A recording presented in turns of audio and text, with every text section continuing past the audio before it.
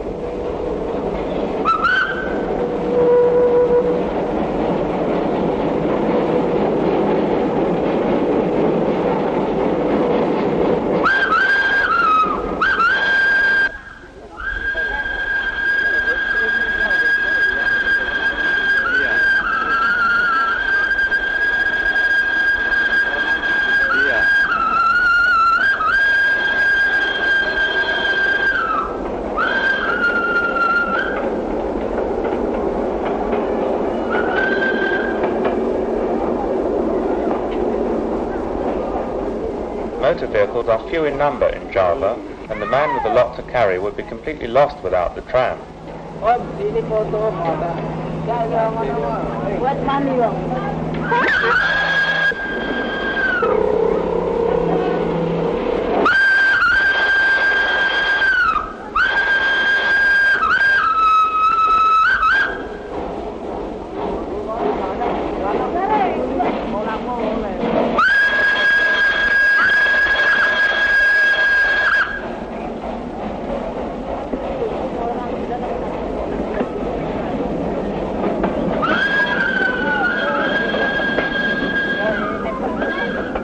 The tram plunges headlong into the bustling market and is instantly swallowed up in the crowds.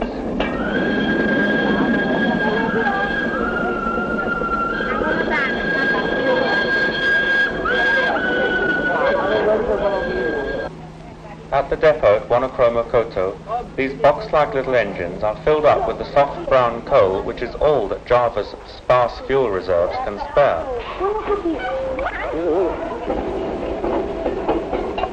They also burn wood, like this Dutch-built example, which comes from Workspoor in Amsterdam.